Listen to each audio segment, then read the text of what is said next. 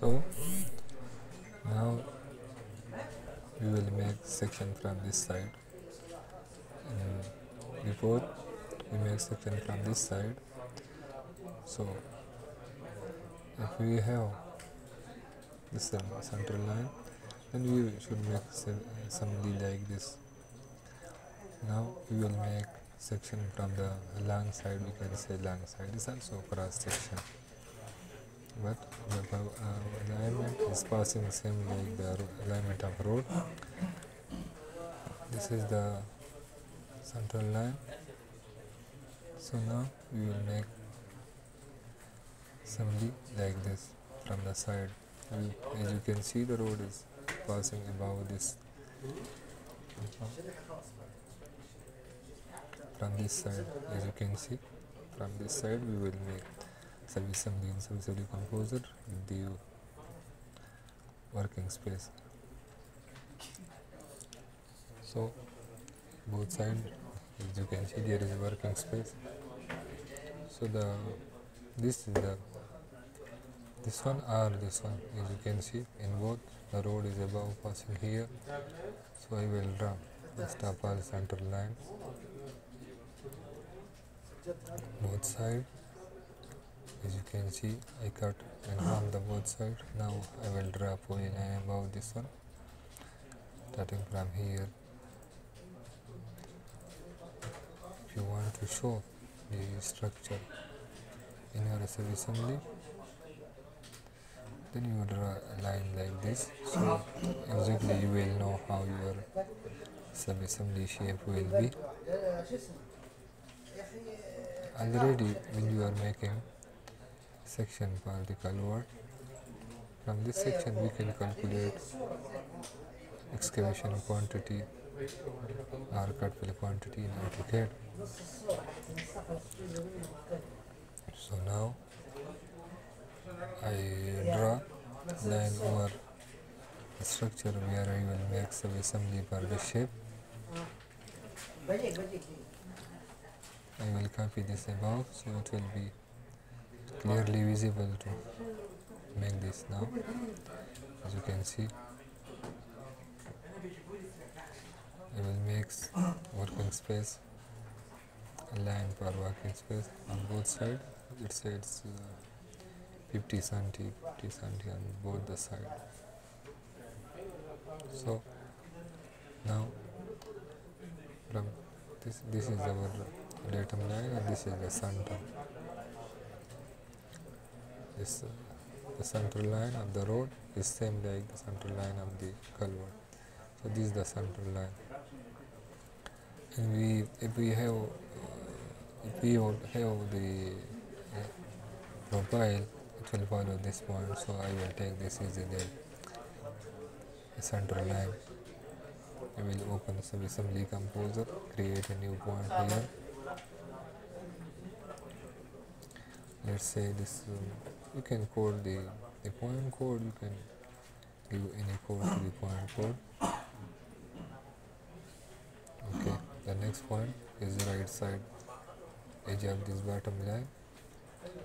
So I will create on the right side. As you can see, I created 2.1 for the left and for the right side. So let's say these points are box. I will code this as a box because this link code must be datum. So when we will create cross section for this subassembly, the line will follow, the datum line will follow this link. So it must be written like this, D capital and the rest is small datum. And now if I put the dimension x value, this says 2 meter. Now you can see we created one link for the left side point. I will select here the code is same. I will put code for all the points same as the box. I will copy this and the point number 2 I will paste here. So point number 3 is linked to point number 1.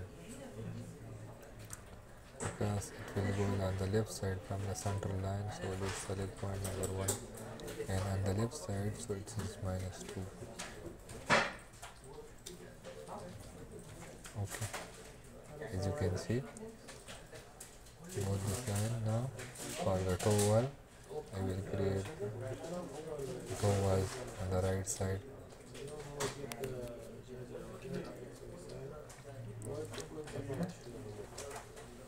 First toe wall from point number 2 with the same code, and let's suppose the depth of the toe wall is 0.5 cm. You should take the dimension from your shaft drawing of the culvert, which is approved.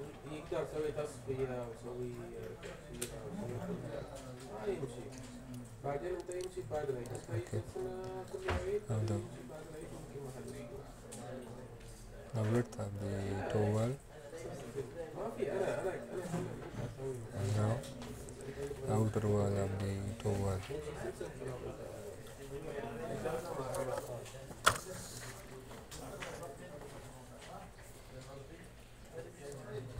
The outer wall for the toe wall is, let's say we are assuming, I am assuming this height, width, because I take this dimension from picture.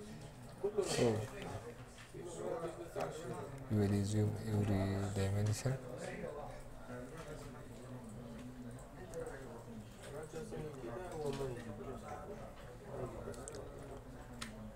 Let's create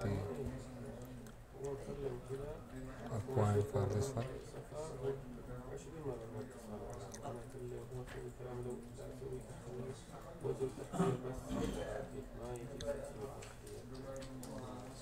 Okay, now this point we have created. Now this going above again.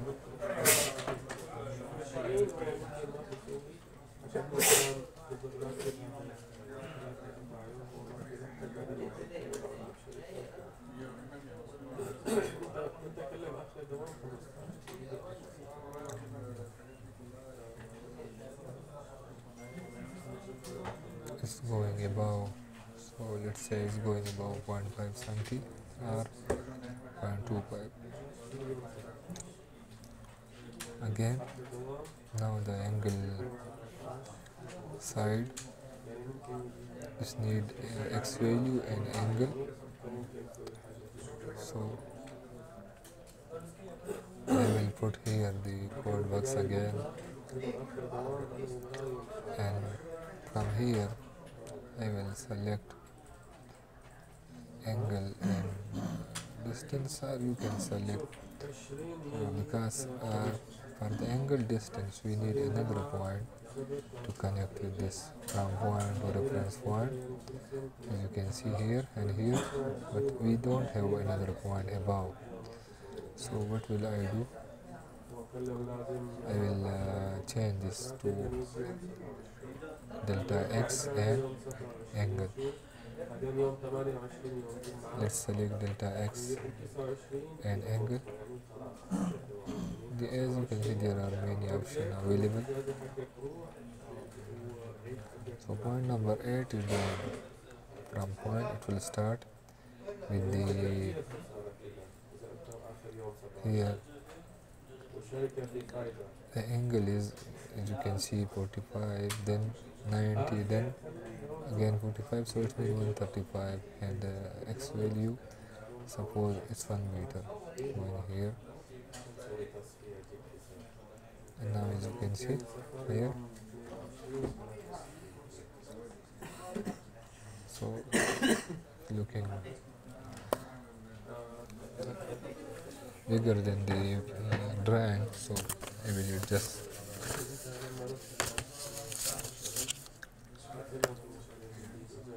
Okay, now for the parapet walls, I will make again the same point. Let's say it's 20 cm above, and the width of the parapet wall, it's almost 10 cm to 15 cm. will make 20 cm.